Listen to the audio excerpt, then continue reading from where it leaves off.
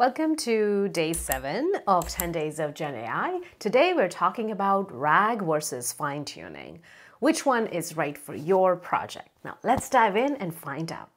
While both help reduce large language model hallucinate, RAG helps augment knowledge in a specific task by relying on external knowledge sources, while fine-tuning is tuning the large language model itself to excel at a specific task by adding more training data to the model. Let's break it down further into 5 categories to evaluate how these techniques are different. First, core idea. Now, the core idea in fine-tuning is to specialize the large language model knowledge on a specific task or a domain, while in RAG, you augment the large language model's knowledge with external information sources in real time.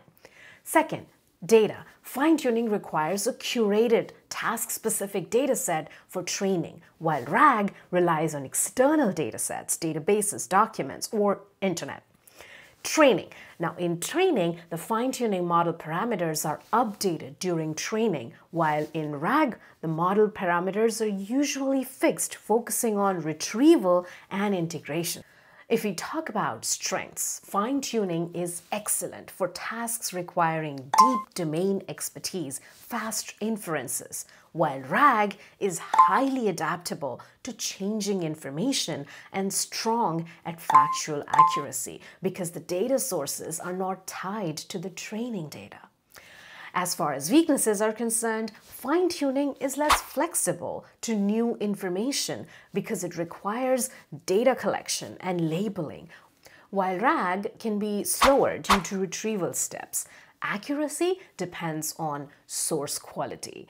So, in conclusion, when to use RAG versus fine-tuning? Well, fine-tuning is ideal for tasks requiring deep specialization where training data is readily available. And RAG is best for tasks where information changes frequently and factual accuracy is very important.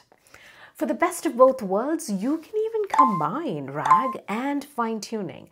So use RAG to provide current information and then fine-tune the model to better understand and respond to user queries in a specific style. That's it for RAG versus fine-tuning. Let me know how you're using these techniques in comments below. And hey, we are at day 7 of 10 days of Gen AI. If you're liking this series, let me know in comments as well. Give this video a like and don't forget to follow and subscribe to not miss the rest of the series. Thanks. Bye.